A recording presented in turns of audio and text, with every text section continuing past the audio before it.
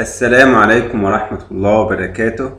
أهلا وسهلا بكم في قناة ماثيماتكس. معاكم مستر شهاب وشرح منهج بريب 2.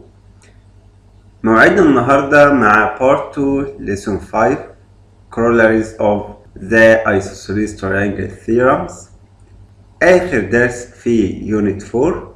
لو كنت ما سمعتش Part 1 ارجع اسمعه وحل عليه كويس وبعد كده شوف Part 2.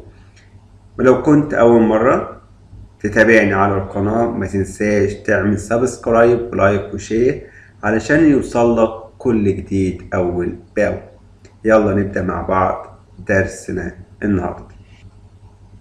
كمالة الدرس بيتكلم عن الأكس أوف سيمتري. إيه تعريف الأكس أوف سيمتري؟ الأكس أوف سيمتري عبارة عن ستريت لاين. الستريت لاين ده بيبقى perpendicular to line segment at midpoint.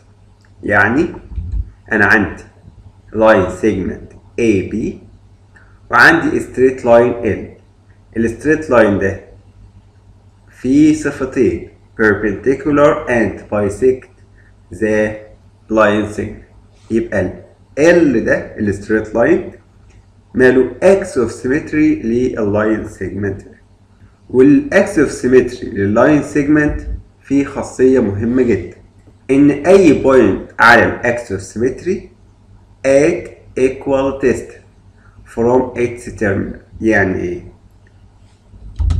انا عندي AB لاين سيجمنت وستريت لاين L ده اكس اوف سيمتري. البوينت دي على الستريت لاين يبقى فين الطرفين ال A وال B بنسميهم terminal أو end points. يبقى ال A دي قد ال B دي، ال E على الأكس أوف سيمتري يبقى ال AE قد ال BE and so on. يعني أنا عندي XY ده لاين سيجمنت، وهنا الستريت لاين ده X أوف سيمتري وليكن اسمه L، وعندي بوينت وليكن اسمها M. M belong للستريت لاين L. طالما ان البوينت على الاكس اوف سيمتري فين الاند بوينتس بتاع اللاين سيجمنت الاكس والواي، then XM equal YM. تعالوا نشوف ازاي نستخدم الكلام ده في حل المسائل. Question number 1 هنا بيقول لي straight line L is axis of line segment AB. يبقى أول حاجة since N L is axis of AB. ايه اللي مديهوله هو عايز ايه؟ مديلي أطوال 4 و7 و13 و5، وعايز السي بي والاي دي والاي ام والاي بي، عايز بقيه الاضلاع اللي هو مش عارفها. طالما انا عندي اكس اوف سيمتري and سي ودي وام واي belong to الستريت لاين L. طالما عندي اكس اوف سيمتري وعندي بوينتس موجودة على الاكس اوف سيمتري ده، زين انا عندي سي موجودة على ال يبقى اي سي equal بي سي، وهنا الاي سي 13 يبقى البي سي 13 سنتيمتر and AD equal BD، وهما الاتنين ب 7 سنتيمتر and AM equal BM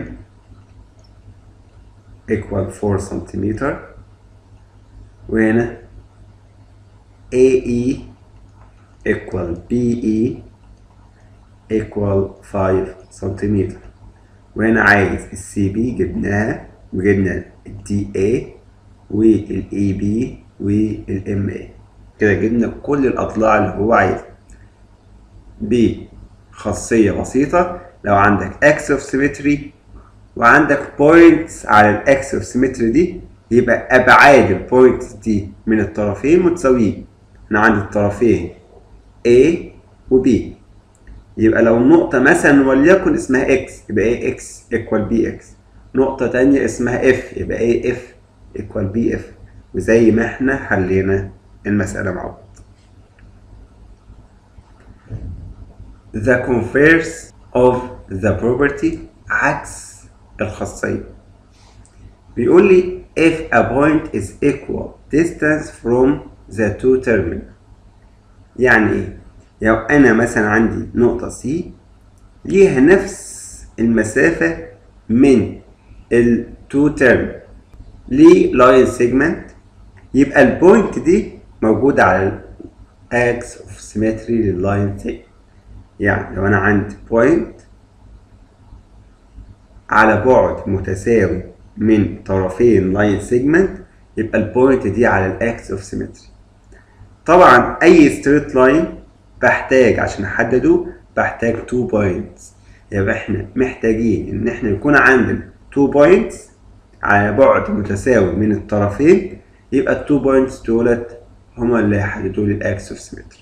يعني مثلا في الشكل ده هقول له ان AC equal BC since، وان ال AD equal BD،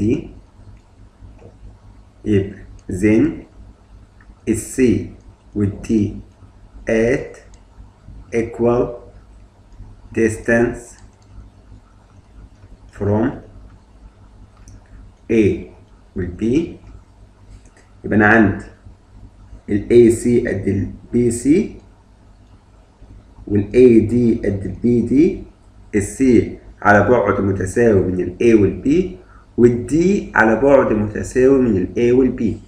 then ال CD is X of line segment AB. بعض الملحوظات ان اول حاجه الايسوسيليس ترينجل ليه 1 x of symmetry، اما الايكولاترال ليه 3 axes، والسكالين no x of symmetry. الايسوسيليس اللي فيه ضلعين قد بعض فيه only 1 x of symmetry. الايكولاترال اضلاع كلها متساويه يبقى ليه 3 axes of symmetry. السكالين اللي كل اضلاعه مختلفه ملوش ولا x، يعني 0 axis of symmetry. question number 2. هنا جايب لي المسألة على هيئة كلام وعايزني أحولها إلى رسمة، بعد كده نشوف المطلوب مني. تعال نقرأ بالتفصيل ونشوف هنرسم إزاي المعطيات اللي مديالي. بيقول لي triangle ABC isosceles triangle، يبقى فيه ضلعين قد بعض.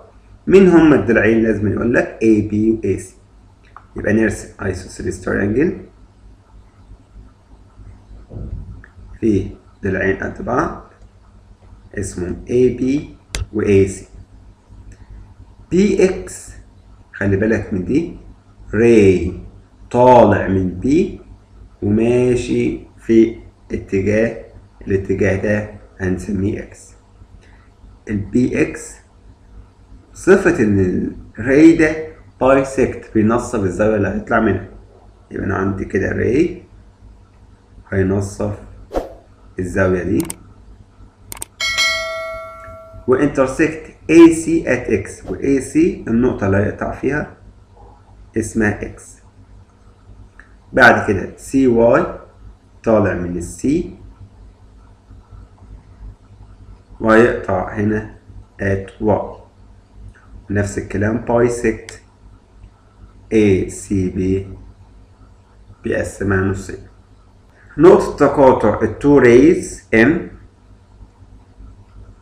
عايز يثبت ان ال AM perpendicular to BC. أول حاجة هستفاد since ان ال AB equal AC then measure angle B equal measure angle C. استفدت من isosceles triangle. بعد كده since ان ray bx bisect angle b then هستفاد من ايه من البايسكتور؟ ان الزاويتين دولت قد بعض. بس انا عايز اوصل لايه؟ انا عايز اوصل ان الخطين دولت قد بعض، ان المثلث الصغير isosceles triangle. يعني محتاج اثبت ان الزاويتين دولت ايكوال. يعني هقول له measure angle MBC equal half measure angle B. ما اقولش الزاويتين قد بعض، اصل انا مش عايز اجيب كل واحده فيهم، انا عايز الزاويه دي بس علشان اشتغل على المثلث ده. طيب انا ليه عايز اثبت ان الخطين دولت ايكوال؟ هو عايز يثبت ان ال AM perpendicular، يعني axis of symmetry. الاكس اوف symmetry عايز اثبت ان النقطه A والنقطه M على بعد متساوي من ال B وال C. طبعا النقطه A هي على بعد متساوي، فاضل لي النقطه M. نكمل. also since in CY bisect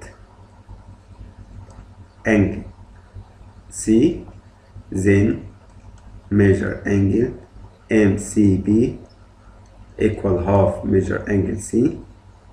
طبعا from 1 2 and 3 B equal C، والزاوية دي half ال B والزاوية دي half C.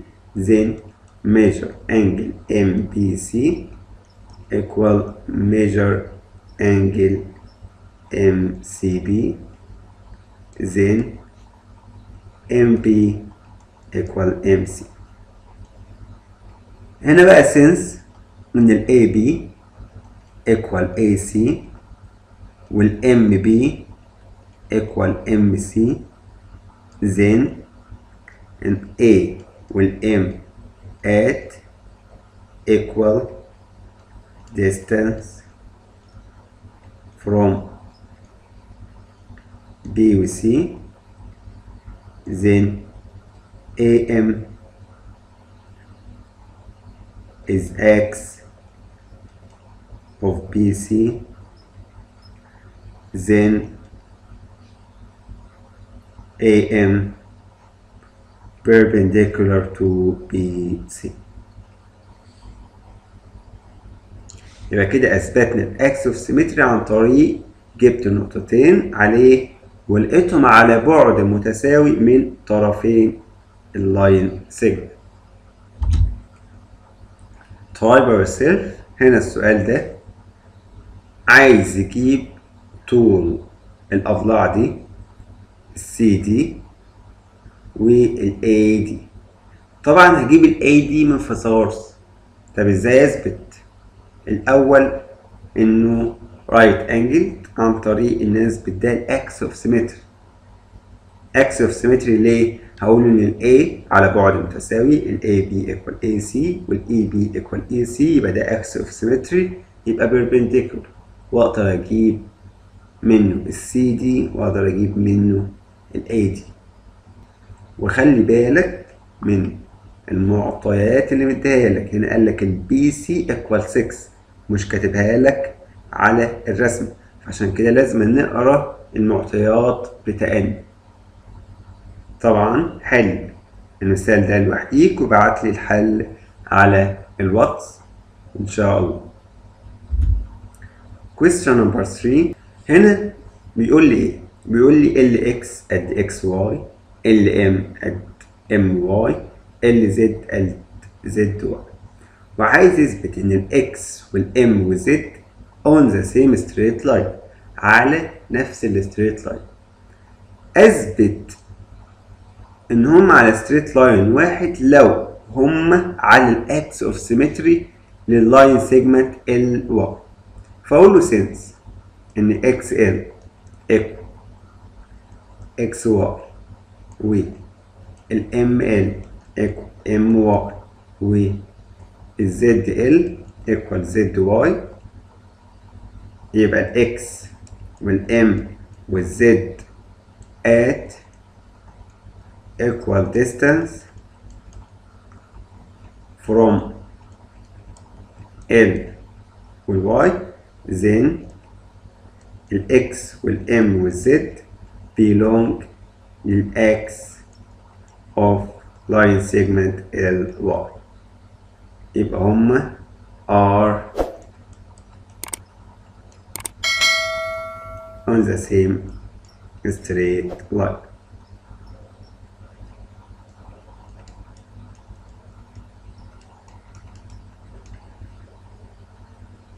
يبقى إثبات الأكسس أوف سيمتري من الحاجات السهلة خالص.